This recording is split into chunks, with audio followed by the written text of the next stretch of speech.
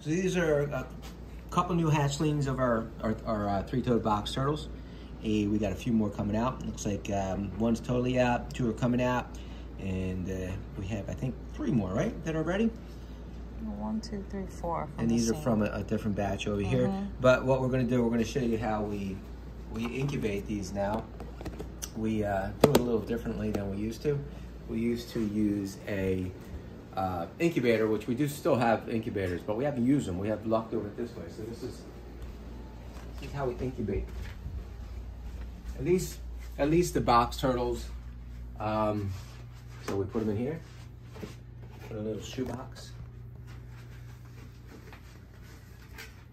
Put a shoebox. We got a couple more eggs in here. Put a shoebox. Keep them dark. Make sure you write eggs on there. And then we put them up here.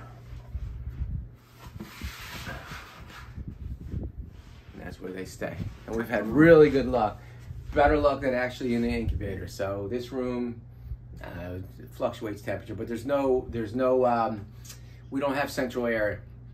So this room kind of stays the same temperature all the time, which is pretty good. So this is it, and they come, we have great hatch rates. That's it, let's share it.